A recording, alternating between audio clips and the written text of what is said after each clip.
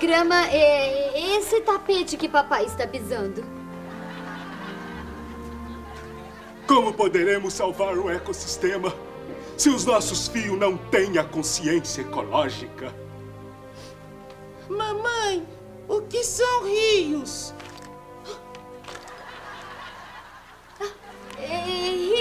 Rio é essa água que desce caudalosamente pela parede, filhinha.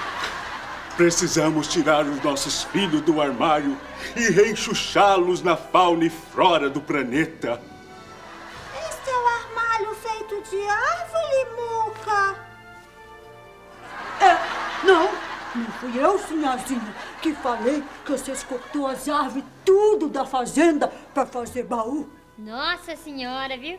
Esse menino da Dona Maura, mal acabou de nascer, já tá fazendo cada pergunta inteligente, né? O outro pé.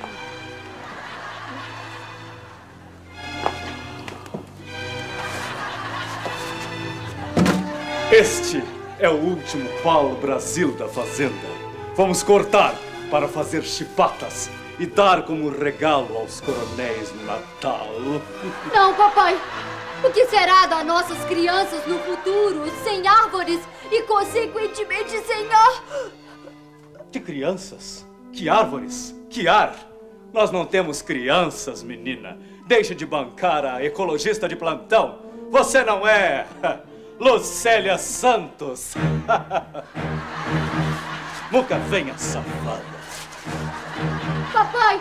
Não, papai! O senhor não pode fazer isso! Esta é a última árvore da fazenda! Que desgrama! Santíssimo Sacramento! Se é a última árvore do planeta, então entendi, eu vou morrer. Que isso, filho? O que será das nossas crianças sem árvore e sem ar? Tem problema não, sinhazinha. Nós vamos salvar a ecologia do planeta. Descobrirá Leofôncio que o seu pau-brasil está cheio de cupim? Mangua conseguirá chuchar os meninos no Greenpeace? Abrirá Maura uma CPI do pau-brasil? Veja nos próximos capítulos.